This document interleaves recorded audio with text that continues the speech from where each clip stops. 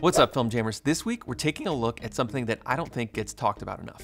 Film schools don't teach it, and a lot of people getting into film and photography ask me about it. I'm talking about the business side of film and photography work. So we're doing it right here, right now, in a new segment we're calling Biz Jams. Biz Jams. Ooh. So in future episodes, we'll cover some different aspects of running your own production company or photo studio. Today, I'm gonna show you how to create a world-class quote to get more jobs.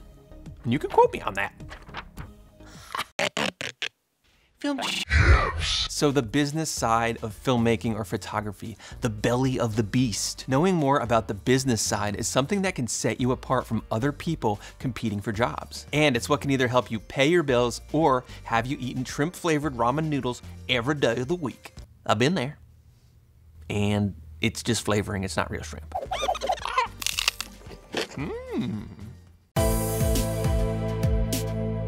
Creating a quote or a proposal is oftentimes your first interaction with a potential client. It might not seem important, but they're seeing how you present yourself and how you present the image of your company. I recommend using a professional accounting software like QuickBooks to generate your quotes. This will enable you to add your logo and will look more professional than just creating something in Microsoft Word or Excel. I don't even want to talk about WordPad. Don't go there. Okay, I'm gonna give you 5 tips when creating a quote for a new job. Is it time for 5 tips? I think it is.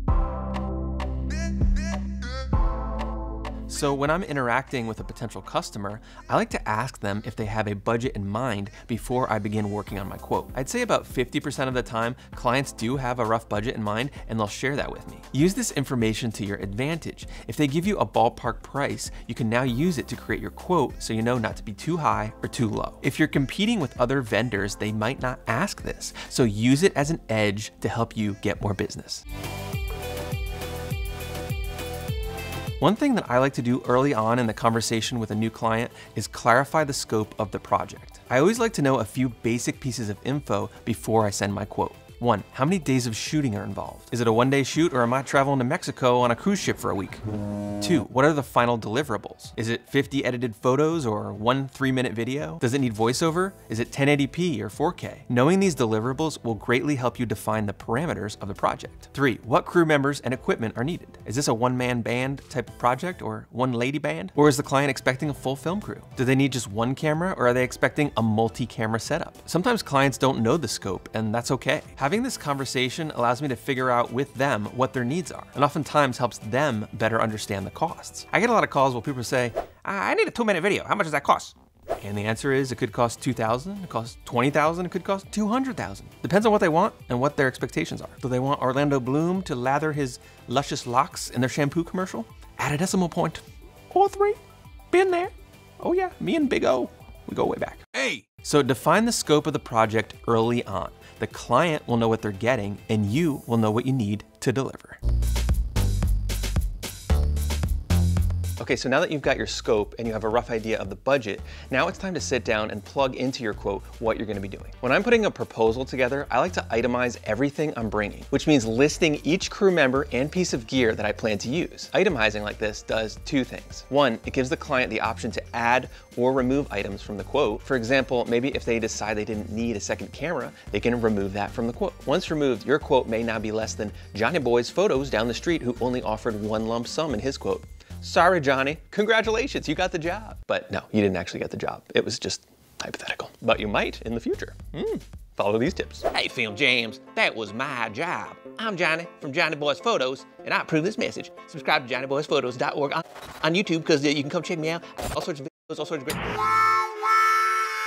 Number 2, itemizing your gear may set you apart from other people quoting the job. For example, if they're using outdated equipment and you're using a brand new cinema camera, now the client can look at your quote and see apples to apples what you're offering when you itemize it. If they find out the other company was planning to shoot on an iPhone 3G and you're coming in with a nice new cinema camera, that's only gonna help your cause. On the flip side, if you're the guy with the iPhone, well, so letting your client see exactly what you're offering by itemizing and what other companies are quoting will let them know who offers a better value. I always like to be transparent with my clients so they know exactly what they're getting, and it normally works out better for everyone that way. So itemize your quote and make sure your clients know what they're getting from you. Okay, so after I've tallied up my quote and I've itemized my crew and my gear, I always add on disclaimers to my quote. These disclaimers will let your potential client know what you're expecting from them and any notes about working with you. I put a little asterisk and make sure that they see it on the quote. For example, I always add a disclaimer that I require a 50% deposit up front for all work. I also add on that if the shoot goes over 6 hours, that my crew will be fed. And you can add on other things that fit your business. For example, maybe insurance requirements for rentals, or defining the length of your workday, or what payment forms you accept, etc. By adding these disclaimers, you'll have less confusion later and your client will know what to expect. And if there's any issue, you can talk it through with them before you get to set.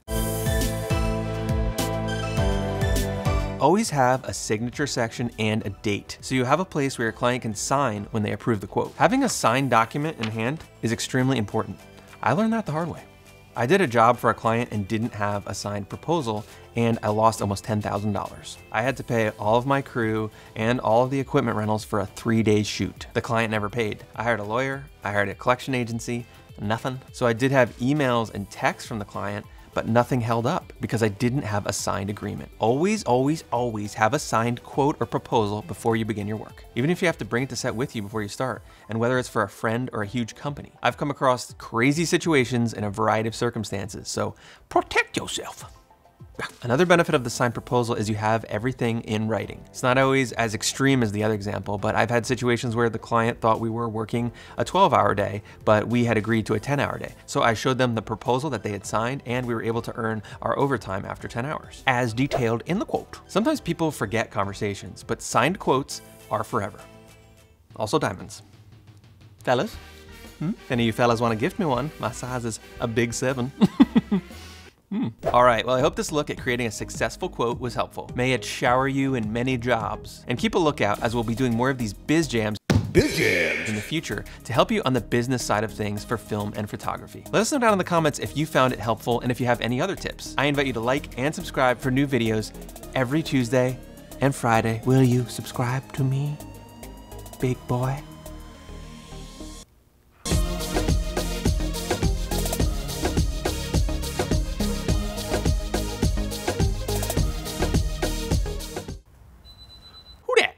Are you robbing us? Are you robbing us? Today, I'm gonna show you how to create a world-class quote.